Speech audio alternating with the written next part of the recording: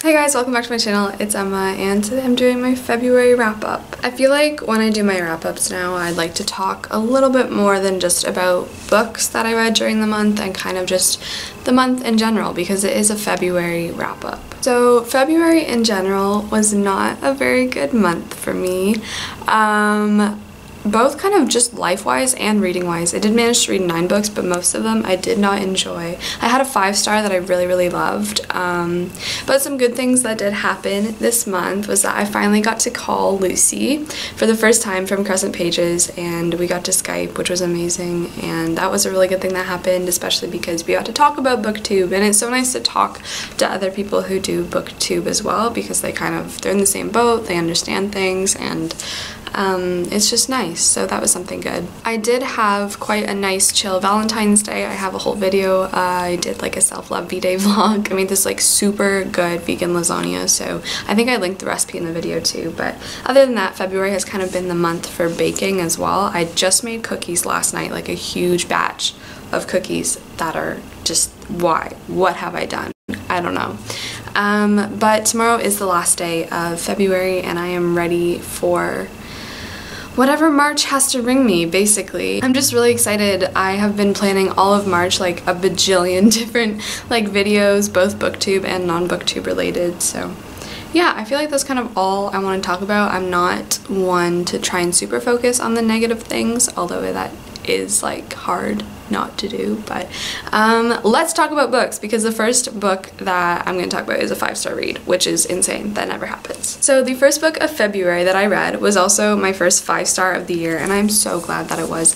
I've talked about The Picture of Dorian Gray by Oscar Wilde on my channel for a while now, but I finally finished it at the start of the month, and I'm just so happy that I did, because it is now one of my favorite books in the whole wide world. It definitely competes for the place of my favorite classic as well, so much so that I think I'm going to be doing a whole video on it, so like watch out for that. But basically, if you have never heard of this book, or if you somehow have managed to escape me babbling on about it for 15 hours, The Picture of Dorian Gray starts off with our young Dorian, who's just arrived in London, and he is just so beautiful and pure and aesthetic.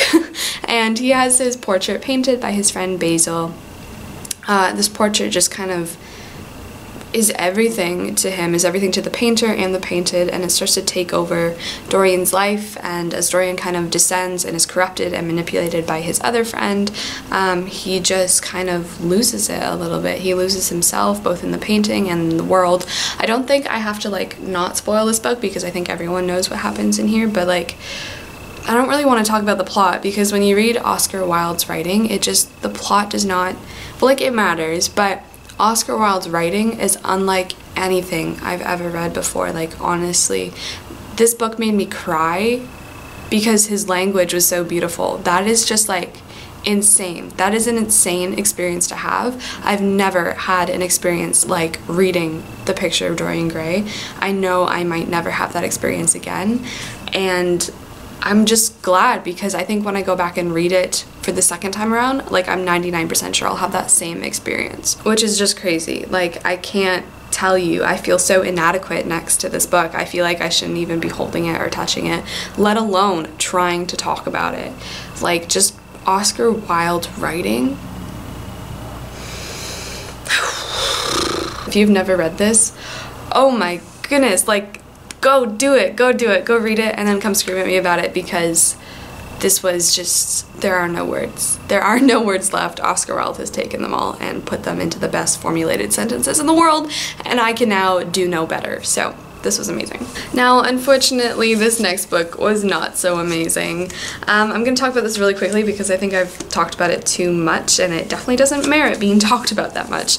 It is Jekyll Loves Hyde by Beth Fantasky. I recently unhauled this. This will be going away from my home, which I'm very grateful for. So Jekyll Loves Hyde is not really a retelling, but it's following the descendants of Dr. Jekyll and Mr. Hyde from, yes, the novel by Robert Louis Stevenson, The Strange Case of Dr. Jekyll and Mr. Hyde. So we're following Jill Jekyll, Tristan Hyde. They are both in chemistry class. They're pretty smart. They're like top of their class, and there is this kind of chemistry scholarship competition for an original kind of entry, an original science experiment. So they decide to team up and recreate the famous various experiments from the novel. This book opens with the funeral of Jill's father, who basically worked in a lab and was doing some sketchy things, and that kind of ties into the story as well. And then they learn that their descent and kind of their madness is much more real. Tristan struggles with kind of this Hyde curse. I don't know. Guys, I don't want to talk about this anymore. I don't think it needs to be said that this book was really awful, like both in terms of plot, writing, literally everything. It was not good. Oh my gosh, I don't know why I read this. So, yeah, this was my worst book of the month, I think. So, yes. This next play I had to read for school because it was on my British literature syllabus. It was also a reread for me, which was awesome, but that is Endgame and Act Without Words, mostly just Endgame though, by Beckett, Samuel Beckett. So yes, this was a reread that I enjoyed way more on the second time round because I had kind of had more exposure to it, been able to read essays about it. I wrote an essay about it myself last year, so I just like knew more, because if you go into Beckett just kind of blind, like you just leave blind as well, and like nothing transcends kind of thing. Nothing really passes through you because it is incredibly just dense. Like it's a very short kind of one line play, but it is just chock full of literally so much meaning and so much like scary things that maybe like kind of aren't revealed to you the first time you read it. So basically, if I could sum this up, we have this house and we don't know whether it's kind of, it is an apocalyptic kind of situation. They can't really leave the house, they can't stay in the house. We don't know if there's been kind of a nuclear fallout or bombing, or if there's just been natural disasters, or if they just, we don't know what's happened. They're just stuck in this house together. There's 4 people. We have Ham, who is blind. He's in a wheelchair. He's kind of the tyrant of this house, and he kind of orders around Clove, who is the second man who's in this house. And then we have the famous parents of Ham, the last 2 people in this house, Neg and Nell, who famously reside in trash cans or garbage bins. And people, it's not absurd. This play is not absurd. It's not absurdism. It's realism. But basically, they're in this house together. They can't stay, but they also can't leave. And it's just this like torturous suffering alongside each other. Everyone is losing meaning. Everyone is literally losing their senses and losing, not maybe their mind, but like functions of their mind and such. So it's just so hard to read. It's really agonizing to read. It's agonizing to watch. It's not a fun thing to be witness to, but it is such an important play. There's so many things going on in here, and I gave it 4 stars because even though I didn't really enjoy it, like that's not really the point. I don't think you're supposed to enjoy this play, but like I just really appreciate it, if that makes sense. So I gave this 4 stars. This next book that I read was also 4 stars. I had a really great start to the month. I decided to pick up Outlander by Diana Gabaldon. Is it Gabaldon or Gabaldon? I don't know. Gabaldon is so much more fun to say though. So it is a huge chonker, and this is kind of the reason I didn't read that many books this month. I think it's 800 pages. Yes, it is 800 pages. I found the audiobook on Scribd and I decided to give it a go. I had previously seen a little bit of the show Outlander, but not very much, nowhere past season 1. So I decided it would be good to start with the first book, obviously, and guys, I loved it so much. If you don't know what this is about, we have the Scottish Highlands in 1945, and we have this couple, Claire and, oh my gosh, I forget his name. Frank. Just because the other guy in here is just like totally overshadows him. Anyway, Claire and Frank, they're going on kind of a post-wedding honeymoon because the war is over. They finally have time to spend with each other. They've basically been apart for like 7 years, and now they're back together. They're in Scotland. And Claire, one day, she touches like the stones of the stone circle that kind of litter all the parts of the Highlands. She accidentally touches a stone and is promptly brought back to the year of our Lord, 1743. So I don't know what the hell that accent was, but she's in 1743. Obviously lots of things are going on. So from there it kind of follows her being taken in by this clan, the Clan Mackenzie, and her kind of meeting all these people, namely Jamie Fraser. I don't know why, I literally now when I say his name, I can't do it without like a little bit of the Scottish creeping in, because listening to the audiobook, the narrator had such a lovely Scottish accent that now I'm just like, I just go around my apartment being like, Jamie Fraser, do you ken my meaning? And it's just, it's not it's not good because I don't have a good Scottish accent. It's just so great though, honestly.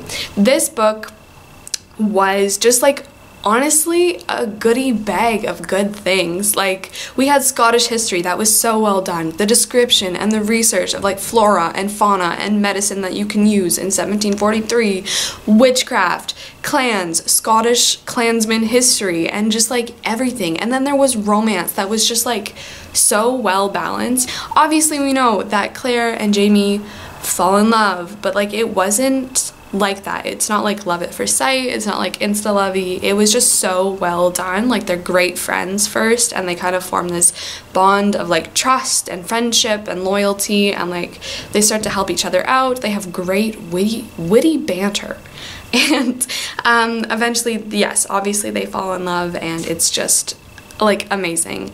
I don't really have that many bad things to say in here, like, at all.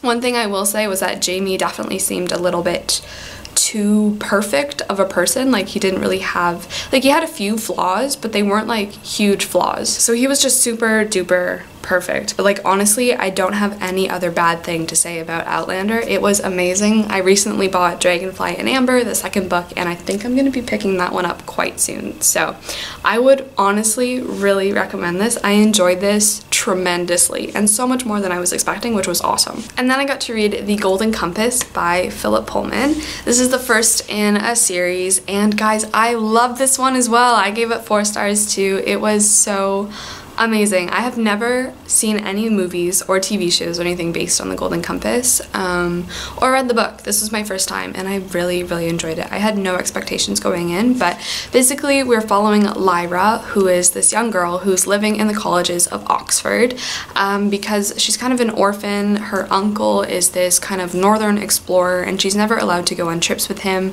Also in this world, everyone has a demon who takes on an animal form, and kind of follows you around all day. They're kind of your little, not really sidekick, like they're very much equal to you, which was really, really cool. I love that. I love the relationship between people and their demons, which was so interesting.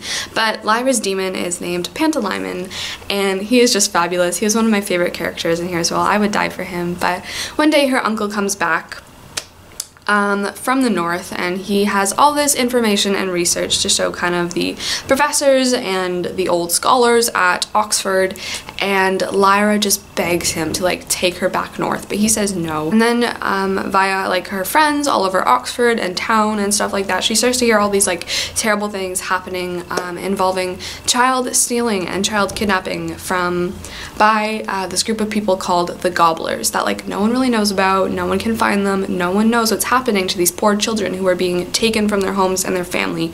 So when Lyra's friend is taken, she vows to find him.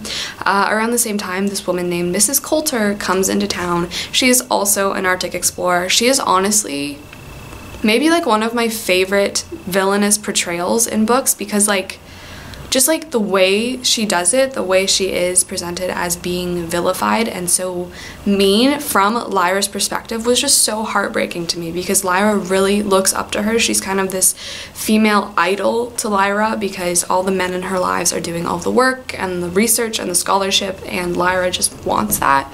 So when Mrs. Coulter comes into her life and presents herself as another Arctic explorer, Lyra is just so smitten and taken with her, and like you feel that so much. I feel like that's something that a lot of people can relate to. And then eventually when Mrs. Coulter takes Lyra from Oxford, promises to take her up north, you just see that relationship kind of fall apart, and Lyra just like, obviously she's frightened and scared and angry, but more than that, she's just so sad that this woman who was like her idol and her mentor and who she looked up to so much is not the woman that she seemed, and she is just so manipulative, but like in such kind of a deadly way, I guess. And I don't know, I just thought Mrs. Coulter was really well done. And then from there's just this huge adventure that eventually leads us up north to Svalbard in Norway, which was amazing. I've had this weird obsession with Svalbard for a long time, which doesn't make any sense because it is this very, very tiny island. But what makes it famous is that it has the, oh gosh, what do you call this? The seed, what is it? The seed tunnel? No, the seed jar, the flower jar, the plant the plant room, the seed bunker, the bunker of plants, the seed storage, the seed shed, the flower portal, the bunker of flowers. Guys, I don't remember what it's called. I'm gonna put it right here. That's gonna be so embarrassing, but I can't remember what it's called. Anyway, it has like the huge bunker and kind of safe haven where everyone during the Cold War put all of the seeds of all of the plants in the world so that in the event of a nuclear fallout we would have the seeds and such, which is really cool. Also very scary, but it's there. It's on Svalbard. So anyway, we get to Svalbard. I love polar fantasy. Like, I adore polar fantasy, and I'm so glad I got to read it during the winter. It was amazing. It was magical. I don't have any bad things to say about it. I felt like it never lost momentum, which a lot of the books I read during the second half of this month did tend to do, but it was just like a straight shot of fun and adventure and just like amazingness. It was so magical. There were so many mysteries that still aren't solved, so I'm definitely going to be continuing the series, and I loved it. The next book I read was a little bit of a disappointment. I did give it 3 stars. It was just quick and kind of easy to enjoy. But that book was A Court of Thorns and Roses by Sarah J. Maas. This was my first time ever reading Sarah J. Maas ever, so that was really interesting. Like, I've always heard so many things about her. I don't think A Court of Thorns and Roses was a good place for me to start. I think I honestly should have started with Throne of Glass. I think I will enjoy that series so much more. Not that I'm saying I like hated this, but just for what it was, I feel like it is way too hyped and way too kind of overly placed on a pedestal and kind of worshipped. I probably don't have to talk about the plot of this too much. I feel like I was the last person on earth to start this series or start this book, but basically I will say my problems with it. We are following Feyre. She's poor. She's trying to feed for her family. She kills a wolf.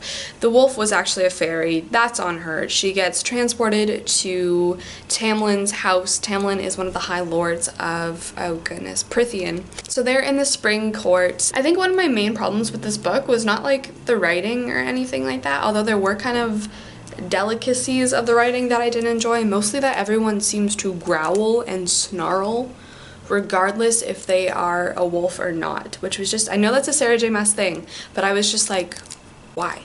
Also, I think my main problem was just that the first, honestly, 300 pages, maybe 250 pages of this book was just plain boring. Like, Feyre is just kind of lottie-dawing around the house and talking to people and getting into all sorts of trouble that honestly isn't that exciting, and it took forever for things to kind of fall into place a little bit in order that more exciting events could happen, and like the build-up was just way too much. I know they were trying to solidify the relationship between Tamlin and Feyre, which was not believable at all to me. Like, I just didn't understand how Feyre can go her whole life with this huge belief and this huge hatred, and I know that people can cast off their hatreds easily, but I just don't feel like Tamlin really did anything to merit that hatred being cast off other than being semi-nice to her sometimes. I know that the relationship between Tamlin and Feyre definitely does change as the series goes on, which I'm excited for because I did not like Tamlin at all. But like I was saying, I just felt like the whole beginning and middle half of this book was honestly a bore fest. I kept waiting for something to happen. I kept waiting for exciting things to go on, and they never did.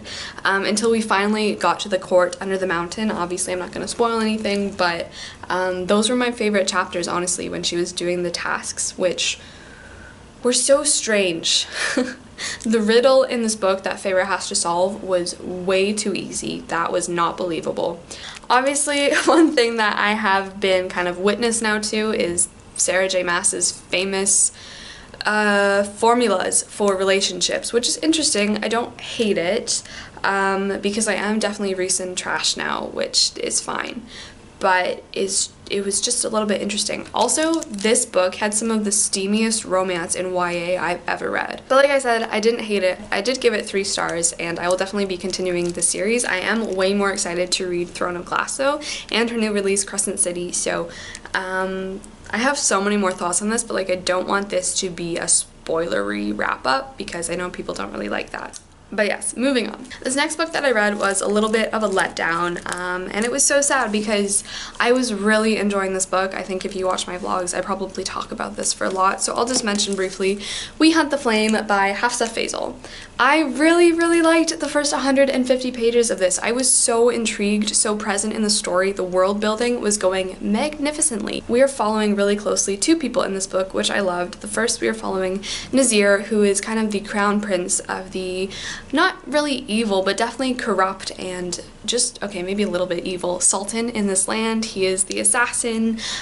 He has been trained basically his whole life to do his father's bidding and kill people, and he's just kind of miserable and sad. And it was just so interesting switching back from Nazir to our other main character, the Huntress, who has to disguise herself as a man. She is known as the Hunter, in order to provide for her small village, since they are kind of on the edge of this really malignant, kind of ever-encroaching forest and desolate, wintry kind of landscape called the Ars. And the Ars is basically slowly ever like creeping forward and taking over the land and taking over the towns and villages and houses of people who live there. So she's really just trying her best to kind of provide for herself, for her family, for her friends, and definitely for her village as well. Everything kind of changes one day when a few kind of soldiers from the Sultan's keep decide to ambush her in the woods and ask her to come back to the keep, and she's like no. She steps into the Ars, and there she meets the White Witch, who gives her this letter. The letter basically says that magic has been drained from the land, from the kingdom. The kingdom is called Auraria. I think I said that right. The letter is asking her to go to the island of Shar to retrieve this book that still contains traces of magic in it and kind of help restore and then combat the Ars. So obviously she agrees. She wants to go on this quest. At the same time though, Nazir's father has asked him to go to Shar to follow the Hunter, let him get the book at this point, and then kill him because they want the book for themselves. Obviously the Sultan wants the book. So then we have these kind of 4 people, because they each bring someone along with them, set off to this island of Shar.